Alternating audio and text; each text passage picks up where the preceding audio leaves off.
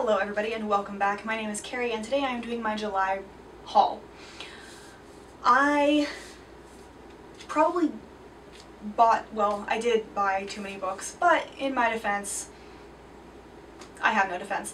Half of the books I'm about to show you I got from a colleague who was moving, she's moved now, out of town, and so she needed to get rid of several of her books because she was downsizing. She and I bonded over books originally, and so she knew that I would probably want several, and turns out I did. I got a whole bunch. But let's start with the book I am actually holding, which is Dark Age by Pierce Brown. This is a rather large book, but it is beautiful, and it is the fifth in the Red Rising saga, the second in the second trilogy of the Red Rising series. I have not read it yet. I was planning on it, but I only just finished Iron Gold again, so there's that. This is a science fiction, and we start in Iron Gold 10 years after the events of Morning Star. I'm very curious where we're going in this one. I'm a little scared, but I'm planning on reading it sometime in the next month or so, as soon as I get past the other 12 books that I have sitting on my bedside table. Not the point. Bought this one. Right, and then my colleague gave me these 6 books, which are all a series. And they are Mr. Churchill's Secretary, Princess Elizabeth's Spy, His Majesty's Hope, The Prime Minister's Secret Agent, Mrs. Roosevelt's Confidant, and The Queen's Accomplice, all by Susan, where'd your name go? Susan Elia McNeill. These are World War II mysteries, basically. I love me a good mystery. I'm aware that there are World War II mysteries out there. I don't know that I really knew of any before I saw this series, or was given this series rather, but I'm excited to get into these.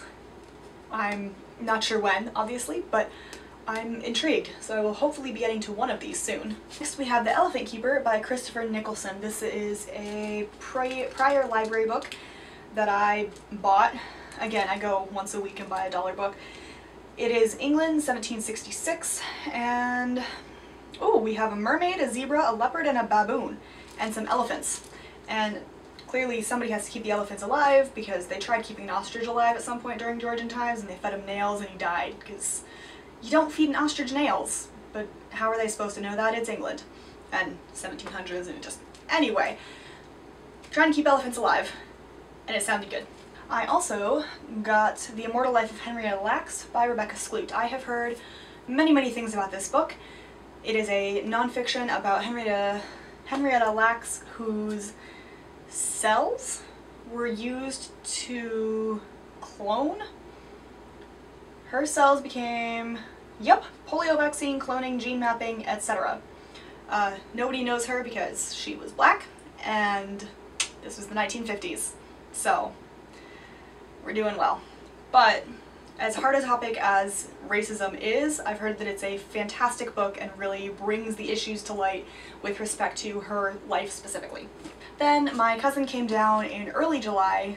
I think it was technically the 3rd weekend, sort of. Anyway, and we went to Barnes & Noble because we were going to the mall, and I saw Serafina and the 7 Stars by Robert Beatty, which is the 4th in his Serafina series.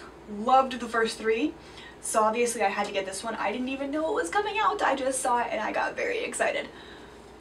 So as soon as I finish the books on my nightstand, I will hopefully be diving into this and continue the story. I also bought The Evil Queen by Gina Showalter. This one I've actually already read, and I gave it, I think, a 4.5 out of 5, maybe a 5. This is a retelling of the Evil Queen story, and basically our world is sort of an alternate universe to the fairy tale worlds, but you can go between them. And our main character finds out that she is prophesied to become the Evil Queen and is determined she will not become it. And you follow her through this entire saga of her fighting not to become the Evil Queen. I loved the twists that this author put on the Evil Queen story. But that's all I will say for now, and I'll talk about it in my August wrap-up. My colleague also gave me The Dark Days Pact and The Dark Days Club by Alison Goodman. These are, I want to say something about steampunk. Scandalous Ball, Fashionable Resort of Brighton. The main character is training as a reclaimer. You know what would make sense? read the first one's synopsis before I read the second one. That would make sense. There we go. London, 1812.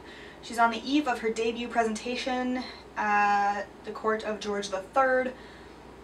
Wasn't George III dead by 1812? When did that goat keel over? And then there's demons, so that could be fun. She also gave me Dust Tracks on a Road, an autobiography by Zora Neale Hurston. This is an account of the author's rise from childhood poverty in the rural South to a place of prominence in the pantheon of American writers, according to the back. I have never heard of this woman in my life, but I'm always down for new things. And then we have No No Boy by John Okada. Don't know what this is either. Let's see. That doesn't help me. That tells me... Ooh, that's unfortunate. Poor guy. Well, there is no synopsis of this, but it sounded interesting when she pitched it, so I took it. I also got the Haiku Handbook, because we had talked about haikus and she bought a book and then didn't like it, so I thought I'd take it, and if I don't like it, I'll get rid of it. Also, The Color Purple by Alice Walker, which I have read and thought it was one of the weirdest things I have ever read in my life, barring Beloved, because Beloved is just a whole other thing. To be fair, I read it when I was 17, so I think maybe I have to reread it and maybe I'll get more out of it, but it was weird. Anyway, read The Color Purple already, I just wanted to own it, so there's that. She also gave me Civil Disobedience by Henry David Thoreau. I have not read this. I know who Thoreau is. He's kind of big in English classes in the States. He's known, I believe, for living next to a lake for like a year, for no apparent reason that I can discern. But he's apparently a philosopher of some sort. I could be butchering it because he didn't really interest me that much, but I'm interested in reading him because I think it's interesting to read what other people have to say. Then I got Henry James, Watch and Ward. It's a classic by Henry James. Have I read anything by Henry James? No, but I do own Henry Fielding by him, so at some point I'll get around to this as well. I have The Other House by Henry James. Also don't know what that one's about. And I have In Search of Mother's Gardens by Alice Walker. This is apparently womanist prose. I have not heard that term. Huh, I should probably keep those together. Anyway, I don't know if this is... Oh, it's a collection of nonfiction. So this could be interesting. Maybe it'll give me some insight into The Color Purple. I also got Heart of Iron by Ashley Poston. I'm not gonna lie, I got this because I saw, I think it's the third book's cover, and I really liked it more than I like this one. I think it's beautiful. So I'm gonna read this and then work my way through the series just to get the cover of the third one. I'm not really sure what this one's about. Science fiction, drifting through space, there's a fearsome space captain and there's illegal metals, whatever the devil those are, and there's a quest to find coordinates to a lost ship that could offer all the answers, and something goes wrong, obviously. It's YA science fiction. I also got The Prince and the Dressmaker by Jen Wang. This is a graphic novel about, well, the prince and the dressmaker, obviously. That's about all I know. I got it from Joss over at Squibbles Reads, and by got it I mean she recommended it in one of her videos and I thought it sounded good, so I bought it. I believe this has LGBTQ plus representation. As I mentioned, I also got The Dragon's Curse by Bethany Wiggins. This one I talk about in my July wrap-up. I also mentioned that I went to Minneapolis for a read-in during the, not the Booktubeathon, the Reading Rush, and we went to a bookstore called Moon Place Gardens? Moon Place Books? Moon Palace. There we go, Moon Palace Books. Obviously, after we had done the whole introduce, reading, talk about our books thing, we went back inside the bookstore and all looked around, and most of us left with at least one. Turns out I left with 4, because I have a problem. But this is one of the 4, The Blue Fairy Book by Andrew Lang, illustrated by Henry Ford. Not the Model T Ford, different guy. This is a collection of fairy tales. As you may have thought, I love reading different fairy tales, and it's got some really pretty illustrations in it as well. So I thought, why not? And I bought it. I also bought The New Silk Roads by Peter Frankopan. I loved his book, The Silk Roads, and this one is, well, it says, all roads used to lead to Rome, now they lead to Beijing. So argues Peter Frankopan in his revelatory new book. So that's where this one, and this one is more modern. The first one, The Silk Roads, was how the original Silk Roads, what we think of when we think Marco Polo, helped to change the course of history and how they themselves were influenced by it. This is today's Silk Roads and what that means. I also bought The Color of Law by Richard Rothstein. This is racism and segregation in the States. Yay, light topic.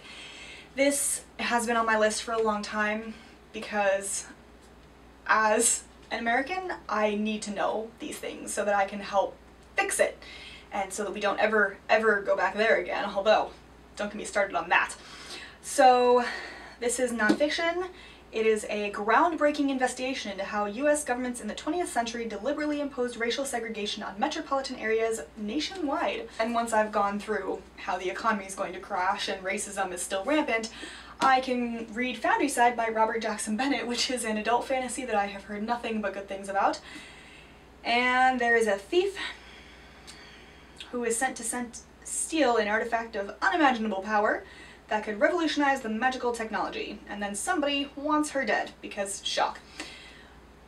That's about all I know. I genuinely don't know much. All I know is that I've heard really, really good things about it, and so I've been looking at it and thought I might as well get it if I'm here, and I can support an independent bookstore. Come to think of it, that wasn't all that bad. I didn't buy that many. I got a lot, I didn't buy that many. Anyway, that's me rationalizing. I hope you enjoyed. Tell me if you've read or want to read or whatever any of these books, and I will see you in my next video. Bye!